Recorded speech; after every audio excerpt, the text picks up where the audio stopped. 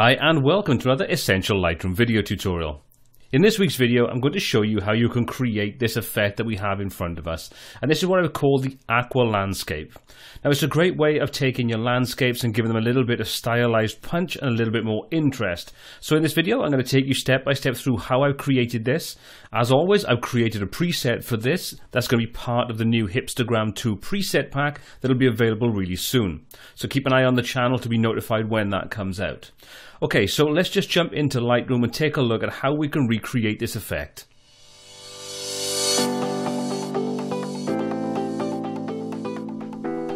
Now, if you like the presets that we create on this channel, please check out the links in the description below. There's a huge range of completely free presets that you can download, apply to your images, and play about to get a great looking results. We've also got a huge range of commercial presets that are incredibly well priced. So if you'd like to support the channel, please consider clicking on the links in the description below, checking those out, and picking up a couple of preset packs for yourself. Anyway, let's take a look at how we process this image. So this is the end result. So what I'm going to do is just reset this back. As you can see, it's already okay, but just add a little bit of stylization to it, makes it just a little bit more punch, a bit more dramatic. So as always, we're going to run through step by step through the panel on the right hand side in the develop module. So I'm going to jump into the basics panel first of all. What we're going to do is we're going to go through the tone section. Now I haven't done anything with the temperature or the tint because the image is as I want it. I want that cool aqua kind of look. I just want to accentuate that. What I am going to do though is I'm going to bump the contrast up on this because I want to get some nice contrast on those edges. So we're going to take that up to about plus 30, somewhere in that kind of region, just to give us some nice impact there. Maybe a little bit further. Let's push that a little bit closer to 40. Let's try that. That's looking pretty good. I like that. Next up, we've got the highlights, shadows, whites, and blacks. Now, I'm going to leave the shadows and I'm going to leave the blacks as they are because there's already nice contrast. I don't want to go too crazy with it. What I am going to do is I'm going to push these highlights. I want to kind of blow things out a little bit. So we're going to grab the highlights. We're going to push those up around plus 30, somewhere in that kind of region. As you can see now, the sky is starting to blow out and lose the detail in there. And that's kind of what I want. I'm going to do the same now with the whites, but not as harsh. So I'm going to push those up maybe around plus 10, 15, somewhere in that kind of region. That's looking pretty good. I like that. Next up, to get some nice definition in the sort of stone detail in the mountains and so on in the background, we're going to grab the clarity slider and we're going to push that up to around 50, somewhere in that kind of region. And you'll see when we do that, the detail, all the contrast in these areas all starts to punch up nicely. And that's why we don't want to sort of go through too heavy with the blacks and the shadows. Okay, next up, we're going to grab the vibrance and we're going to drop that down. And we're going to do the same with the saturation.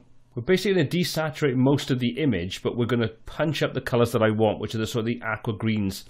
So around about that kind of figure looks pretty good to me. So you can see we've nicely desaturated the overall image. So that's the first stage. Next stage is we're going to jump into the tone curve and we're going to start to make some edits to that so we can control the tonal balance of the overall image. Now when it comes to the tone curve in Lightroom or the curves in Photoshop, you can really get very creative and you can do a lot to your image. However, in this example, we're going to keep it really subtle. We're going to crush the blacks a little bit and we're just going to give a slight pop to the mid-tone. So what I'm going to do is simply add a couple of additional points on the intersecting sections. So this is going to allow us to control our shadows, our blacks, our mid-tones, our highlights, and our whites quite easily. So, like I say, we're going to give it a very slight bump to the midtones to open those up just a little bit. I'm going to come down to the shadow or the black area in the image. We're going to crush those, but not too far. Around about there looks pretty good. So we're getting a kind of flatter black to the overall image of his outfit and the shadows and so on, but we're still retaining some of that detail. And that's all I'm going to do with the tone curve. Obviously, on the image that you're working with, you can adjust this as you see fit to get great looking results. And finally, we're going to jump to the camera calibration settings. Now, camera calibration, you'd think, is only there to adjust problems with your camera and the colors that may capture. But you can use this panel to get really creative inside Lightroom. So we're going to use that to adjust some of the colors. So if we take a look at the camera calibration panel, you can see it's broken down to 4 distinct sections. You've got your shadows, which you can adjust the tints between the greens and the purples. You've got the red, the green, and the blue, or the RGB color spectrum you've got in the actual work you're working with. And you've also got the saturation for each one of those RGB primary colors. And what you can do with this is you can use the hue to push it over to gently sort of nudge it in a direction. So, for example, you can take your midpoint green and you can take that over, introduce more yellow into it, so you can can make a more yellowy green, or you can take it the opposite way and start to introduce a little bit of blue and get that sort of aqua kind of teal effect. And this is a great way of being able to just tweak the overall colors in your image. And you can use the saturation then to boost or to sort of desaturate those colors as well. So what we're going to do is we're going to keep this fairly simple. We're going to come down to the blue primary and we're going to just basically shift any blues that are in the color and give them a more green tinge. So we're going to grab this hue and we're going to pull that over to the left hand side to around -50, somewhere in that kind of ballpark. And you should see then any blues in the image start to take on a slightly more green aqua kind of tint. Next thing, we're going to come over to the green primary and we're going to grab the saturation on there. We're going to boost that up. So we're going to introduce more green into any of the green areas. And you can see what that does is it gives it a much more aqua kind of look. So let's take a look at the before and after with just the camera calibration panel. So there's before, you can see quite muted. There's after. So we really bring in this lovely color. Now this kind of emulates some of the lakes that you see in Canada where they've got this lovely sort of aqua green kind of color to the water. And this kind of accentuates that. But you can see it's very simple and very easy. And that's where the preset gets you to.